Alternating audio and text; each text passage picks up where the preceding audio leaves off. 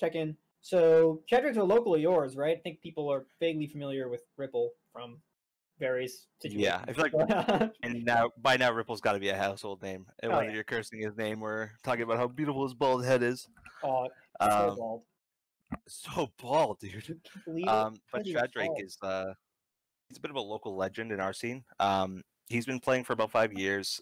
He's always taken the game seriously, but he's been really hitting his stride in the last year or so, especially the last 3-4 months before lockdown. He's been getting a lot better results. He's been improving as a player. He's always just kind of been a local Ike player, but now he's added, funnily enough, Yoshi to his arsenal. So we'll be seeing, and possibly Ganon, but we're most likely going to be seeing the Ike. Yeah, so looks like that's what we got right now. The match is starting up here. Yeah, we can see just fine. Yep, we got the gameplay fine. Yeah, so they're Ripple on Ganon and Shadrake on Ike, I think. Yep. Yeah. That looks like it must have been a ban first from Ripple. From Ripple, yeah, I would assume. Don't feel like you hopefully want going to see wild stages. As Ike, I'd probably want to get rid of Battlefield and probably Green Hill. The recovery buff from the wall is nice, but if against a competent opponent, we're getting Spatula banned. Against a competent opponent, that wall is just extending the inevitable. Yeah. So I personally like staging basically every game one. I think this is fairly close to the most neutral stage in the game, which might be a somewhat controversial opinion, but this looks like a hand warmer. I think. Or not? Oh, maybe not. Oh, maybe not. All right. There's like 1 3 for a second there, and I was like, but no. Okay. Anyway. I like the fair attempt there. It is a good edge guard against Ganon, just the way he recovers, but he accidentally double jumps there, misses his timing. It is a really good opportunity. Yeah, high recovery does get the grab though. I was gonna say high recovery does end up getting the grab. It's a slight timing mix up for Ganon. Ooh, nice call out on the down B there. Get it right at the startup. Okay, this is a very good lead. Yeah. As long as he can get off the ledge here, that's it though. Yeah. It doesn't take too much. Ike without a jump is gonna have a hard time making it back. You can go up, you can go sideways, can't go diagonally all that well, and you got put in an awkward diagonal spot there, so. Yeah, the double jumper really makes up for that diagonal, but without it, it's pretty rough. Yeah. Using the, I think the side B was his literal fastest option to punish the whiff third jab there. I think was the way he was getting in there with that. Oh, yep, we just saw it again. He's using that to call out quick draw, looks like. Yeah, it's a good forward moving option. Do you know how that interacts with quick draw attack? Does it usually win? Does it usually lose? Quick draw attack should almost always win in that interaction, just because there is no hitbox to clank with, and the sword is it is a sword. It is a big destroy. It's very big. I've seen the footage. It's large. Yeah. The more you know about a frame to move out of a burst option. That's not a bad move at all. Yeah, I've heard people curse it more than enough times. That's fair. Yeah. I've definitely heard it my fair share over the last 8 years. Oh. Okay, get the Speaking of quick draw, here it is. Yeah, the more you turn, the stronger it gets. People are probably mean about the one-hit KO potential on it. Yeah. But honestly, the longer you charge it, it does become a very scary kill move. It's essentially a game of jousting or chicken. At high percent of is he going to grab, is he going to do nothing, or is he going to do the attack and kill you? Yeah. We're making good use of Nair. Nair 1 as an extension is incredibly terrifying. It's not a bad hitbox by any means either. Oh yeah, Ganon single hit Nair. Yeah. Yeah, it's so good. Really great, like mostly vertical, slightly horizontal pop up that lets you either do it again. I've seen people just like do the low single hit on the ground to catch people maybe jumping out of shield to trying to roll or something, and then just jump to the platform and hit them with a single one again up there. Yeah, I think that's where its strength really lies, is getting that mix-up, that 50-50 on, especially if you can get the mix-up with either fair or bear there. Yeah. The DI it's such a terrifying position to be in. Oh yeah, because if you're holding out and you don't hold out at quite the right time, and you're holding out to the fair, then you're just super dead.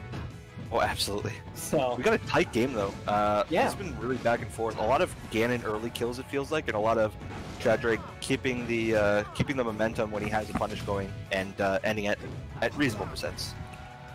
Ooh, but that DI not so great.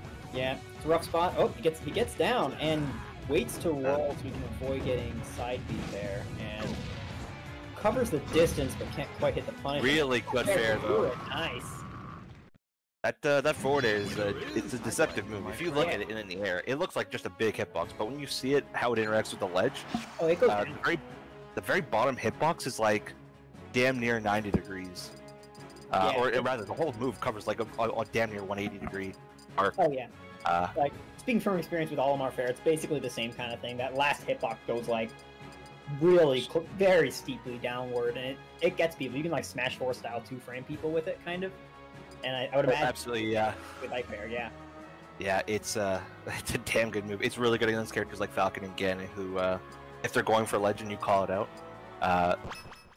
It's incredibly powerful. If you get the tip as well, it is weaker, but it sends it a more shallow angle, as it does on most of his moves, or all of his moves rather. And that'll just kill outright at low percent. Yeah. We are here on Smashville, which I personally consider to be more or less. Oh, I like the cape. Jab reset. More or less. That was kind of cute. Stadium. This feels like a similar pick. From the Ganon perspective, I'm not sure. There's a huge. Oh, that's a call out. Yeah. I'm not sure there's a huge difference between this stage and Stadium outside of just being a little bit different. I personally group these. Now that's a rough miss there from Shadrake. Finish my thought before we get too far behind it. I consider this more or less the same kind of stage. The characters that are good on one stage are pretty good on the other. So this feels sort of like a run back stage when it's really not. That's an interesting perspective. I don't think I share it, but I definitely see where you're coming from. It's the same. I think honestly this is a lot better for Ganon. If I had to choose between the two, Special's a lot smaller in width, and that's really important for fighting against Ike and for fighting as Ganon. Okay. So I feel like this is just objectively a really good pick. Makes sense. From Ripple. Oh, yep. Ooh, but that move is that's the blame Ripple move. That's the Ripple special, yeah.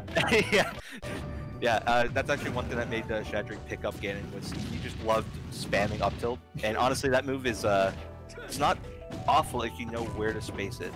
Yeah. And that first hitbox is deceptively inside of him, so it can cover rolls at awkward distances. Yeah. I've gotten hit by the first hit of up tilt in spots where I just didn't think it was. Yeah, that is a big strength of the move. Yeah. But that should be. Oh, it's off a ledge. Let's see if we can make something. Oh, grab and gets the right DI, but tip him over the gap. Yep, that was good coverage. Good recognition to go for the DI mix-up there. He's been doing a lot of down throws, so. Yeah. Made sense. While the mix-up didn't actually get him the fair, it got him close enough, and he had the good patience to stick around and wait to see what his first recovery option was going to be. Covered it, called it a day. Yeah, that is another thing. That's sometimes these characters kind of get grouped together. Like Ganon and Ike have some similarities. Some people could play both. The big thing with that mix-up is, for Ike, that mix-up is almost always amazing because you either get the awful DI and you get the freest forward air, or at high percents, some characters they DI it too well to the point where at 100 they just cannot recover. And a character like Ganon, if the roles were swapped there, Ganon probably would have just outright died there. Yeah, that makes sense. His recovery does not go particularly high. Not at all.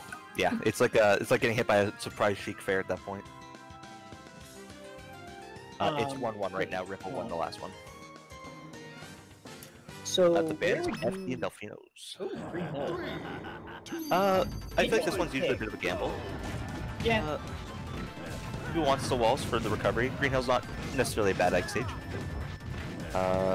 Small stage for Ganon though is still beneficial for Ganon, so I guess he's just hoping to capitalize off of early kills.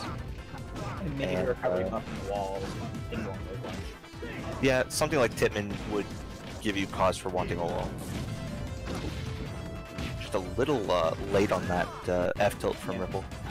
Is it better to hit the top of Ike's up B with F tilt or space fair or back air or?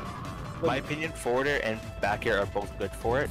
It depends on what set of options you want to cover. I think a close-in back air can work if you think the Ike is going to try to retreat with the up B and try to space himself more horizontal. But if you call out them going for a potential little higher than the sweet spot and try to land on stage, retreating forward air can cover that as well as the mix-up of them trying to drift on.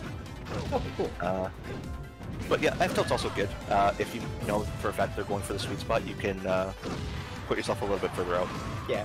The hitbox on the down angle that I think was a little further down than it used to be, so that might be helpful for that also. Oh, that'll do it. Oh wait, no, we missed it. Damn. He goes. I mean, that was a good mix-up. He definitely could have. I don't think Ripple would have had the forethought there to go for a reverse up B, just because it's a little bit awkward to get the ledge grab there. But in that situation, Shadrake could have up B'd and continued another mix-up further with the recovery with the hitbox. Yeah. Those looked like a mistime by him. Looked like that. He was definitely I think he was just definitely looking for the real spike hitbox there, and maybe got a bit lost in regards to where he actually was on the stage. Because I don't think Ripple hit him again there. No, that was just a straight up SD afterwards. Yeah. Anyway, I like the patience from Ripple so far. His recoveries have been, he's been making them up well. That's a good F tilt, by the way. Yeah.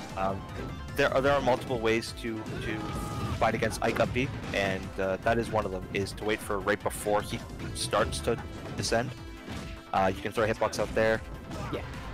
Gets the DI mix up, and okay, up air will kill. Alright. Let's see how fast Shadrake can clean this up. Yes, he gets away from that in time, but can't quite convert on it. Fair will do it, yeah. Little late on the ledge dash there, does get punished. Ooh, gets away with a nair at 0. Falling from such a great height too. Oh, a bit of a spicy option there. Yeah. Alright. Looks like Ripple's trying to swing his way in. I would like to see some more defensive up tilts and F tilts from Shadrake. Yeah. Oh, I like that nair.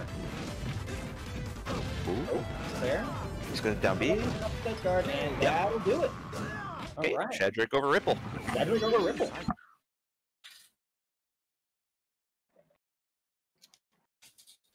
Yeah, I like what I saw there. He did a good job keeping himself safe. He didn't commit to anything too crazy. He made sure to make good use of when he was off stage. He started hitting the edge guards a lot better towards the end of that set there. Yeah, I think he played that really well. Yeah, it looked like Ripple was getting a little bit antsy. At least from my perspective, It felt like he was starting to swing a lot. I don't think he wanted to play the mid-range game anymore with Ike, so I felt like he wanted to do what he could to at least play some sort of mix-up game, but play a lot closer up. So he would try to push forward regardless of what Ike was doing, it felt like, just because he wanted to make sure he was out of that quick draw threat range. Makes sense. Yeah, very good stuff to Shadrake. Yeah.